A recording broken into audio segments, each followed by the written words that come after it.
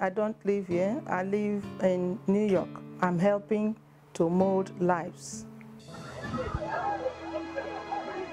Yes. God punish you. So they handcuffed me with the prophet, and they handcuffed my brother Prince Okoro with the other guy. So 4 of us, we are being marched throughout the village, and that day it was raining. So they were pouring muddy water on my head, slapping and just beating hell out of me. You can see my face. You can see they broke my face. They used a gun on my head. When I'll be going, they'll just hit me like that. They say, oh, are you Ngozi? Oh, we've been looking for you. Now we got you. We were all just being beaten like common criminal. And I heard when they said, where is the king? We are going to finish him. We were saying we are going to kill him.